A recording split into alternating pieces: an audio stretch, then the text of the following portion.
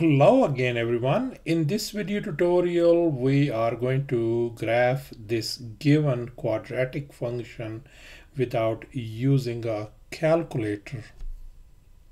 And before we go any further, let me go ahead and remind you that this given quadratic function is also called a parabola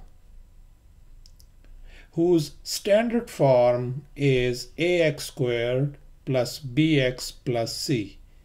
And one more thing, f of x is always same as y. So in our case, a is going to be 4, b is going to be positive 12, and c is going to be 9. And our parabola is going to look like this graph.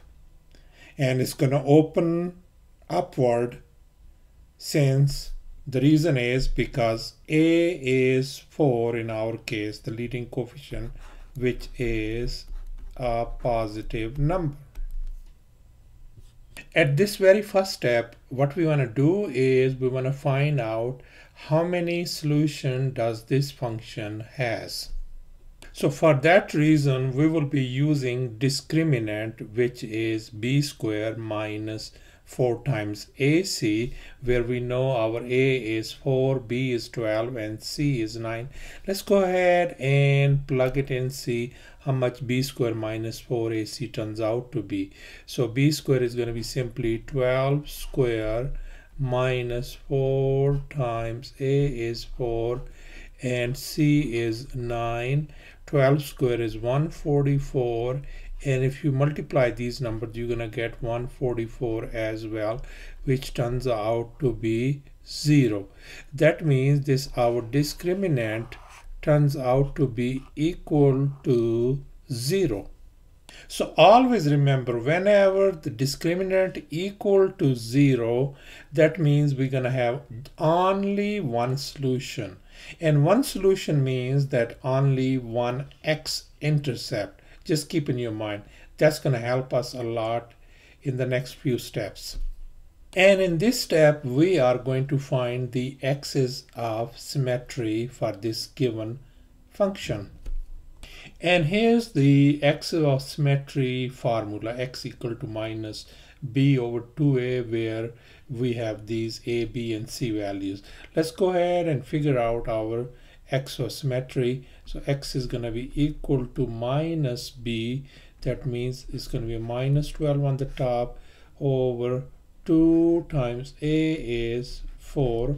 So that's going to be a negative 12 over 8. If you reduce it, that's going to be negative 3 over 2.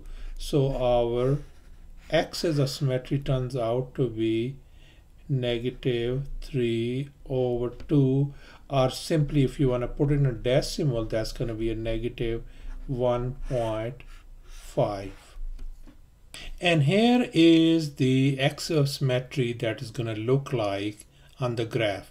It is just a dotted line. It's a perpendicular line that passes through x-axis at x equal to negative 3 over 2, or simply negative 1.5.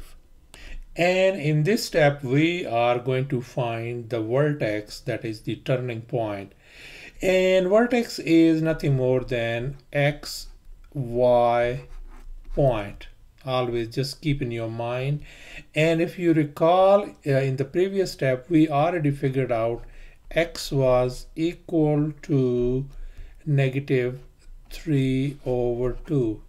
If you remember that one, we figured out in the previous step in the x's of symmetry. If we have x, this negative 3 over 2, let's plug it in this equation and find out the value of y. That's what we're going to do.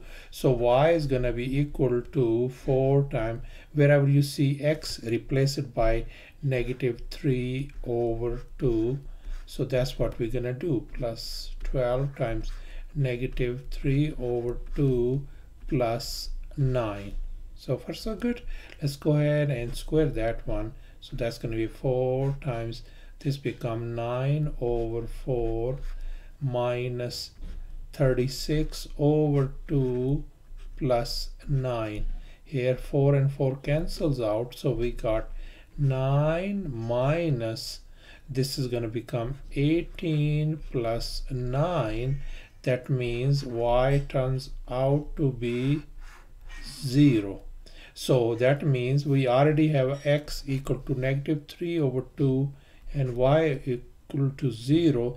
That means our vertex is simply equal to negative 3 over 2 comma 0. So this is our vertex, and we know that our y, this is x value and this is y value. Whenever you have a y value 0, that means this vertex is same as x-intercept. So our intercept turns out to be negative 3 over 2 comma 0.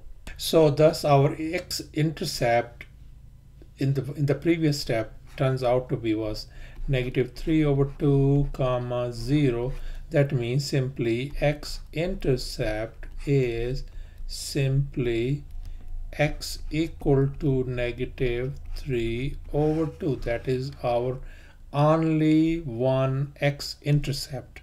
And to find the y-intercept, always remember the easiest way is just look for this last number, which is a constant term. That's gonna be always your y-intercept. So thus our y-intercept turns out to be simply positive 9. Now let's go ahead and graph all these info that we have got. So we know the x of symmetry was in the previous step negative 3 over 2, vertex was negative 3 over 2 comma 0, x-intercept, y-intercept. We know this has only one solution. It opens up, and all these things I have just put down these info over here on this graph over here. First of all, the x-symmetry is this dotted line, and then this point over here on x-axis, you see this is same point is a vertex, and the x-intercept at negative 3 over 2, and our y-intercept, the point on y-axis is 9, isn't it? You can see this is 9, or I can also put it 0 comma 9, same thing. Now before we go any further, okay, let me just tell you that if this axial symmetry acts like a mirror, okay, it's just like a reflection. Whatever 9 you see, how are you going to see on the other side? So its reflection is going to be right up here. You see that thing over here? So our another point, by just looking at this through the axisymmetry, we figured out that this is simply another point is simply negative 3 comma 9, isn't it? So now our graph is going to go this one over here. It is just going to be crossing x-axis. It's going to be just touching x-axis at this point only.